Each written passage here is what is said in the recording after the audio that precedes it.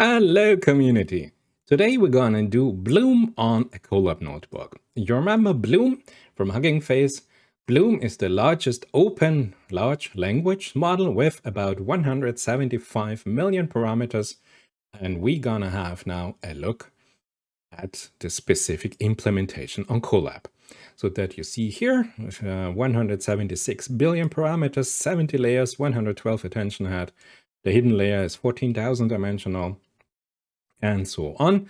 But we have, of course, not at all the RAM available to run it on a free COLAB notebook.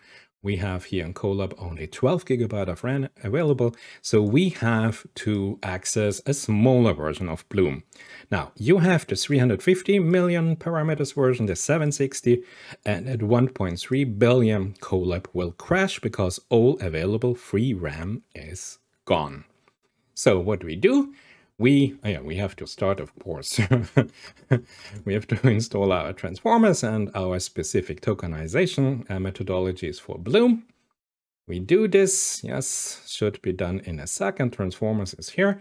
And then we just load the Bloom model, the BigScience BLOOM from Hugging Face, the 760 million parameter model. And we define our tokenizer. This should be done within seconds. Just to remind you, the 760 million parameters model has only 24 layers, 16 attention head, is only 1500 dimensional from the hidden layers. It uses, of course, the byte pair encoding algorithm. I have a video on this. And the hardware that they used on a French supercomputer is, of course, out of scope for every private user. So, still downloading from Hugging Face our BigScience BLOOM 760 model. But what we do now is that we define a start sentence. Oh, session crashed. Oh, after using all available RAM. This is some surprise, I have to tell you. So let's do this another time, because last time we just managed to do it. So let's do it again from the 760. And I tell you how we go on. So we have a text generation functionality we want to try out. So I need to provide a first sentence to Bloom. My first sentence is, what does the future hold for my professional career as a data scientist? And then we go on. And I think the answer should have a length of 150 tokens. And this is it. And now the next time I apply this now here on COLAB, I use 3 optimization techniques. The first, of course, is I use sampling. The second is top K sampling. I hope you are familiar with this. If not, I do have a specific video on this. And the most advanced version, if you want, is top P sampling. Short explanation what it is if you're not familiar with it. But we are just gonna implement it here. This is it. You can play around with the parameters of top K and top P. These are the parameters that work best for me. And as you can see now, we executed this. We used just 5 GB of our 12 GB RAM resources. And this is gonna take us about a minute to calculate. So the question is, what does the future hold for my professional career?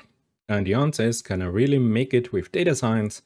Does this career have the potential to grow for you, or do you need to go elsewhere? What is your favorite job subject that you can work on? I hope you find some answers to this question in this blog post. Oh, so either it copied a blog post or it created a blog post. We have no way to decide. There are a number of free online courses and resources on this topic. I can tell you that it was hired by a startup that is also a data science company, and they have an open call for a data scientist that will be working on their product. I'm not a programmer, so I know the exact question you have here, but I can tell you that I can do this job. So you see, it takes a minute on a laptop to go on and do some text generation, given that this is my first sentence, my question. It is on topic. It is really specific an answer to this question.